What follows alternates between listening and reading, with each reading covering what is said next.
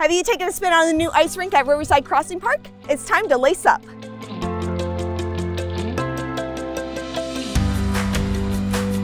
Joining me today at the ice rink is Director of Parks and Recreation, Matt Ehrman. Matt, tell us, why did Dublin install a temporary ice rink at Riverside Crossing Park?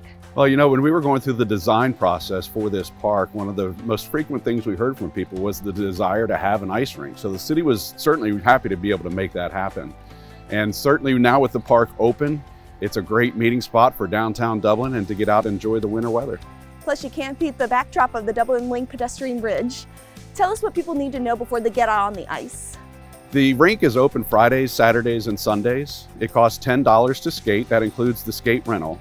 And unlike our ice rink in Kaufman Park, which requires the temperatures to be below freezing for several days, this rink can actually maintain ice up to 60 degrees Fahrenheit.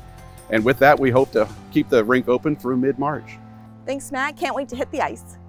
You can find more information at dublinohiousa.gov. Happy skating!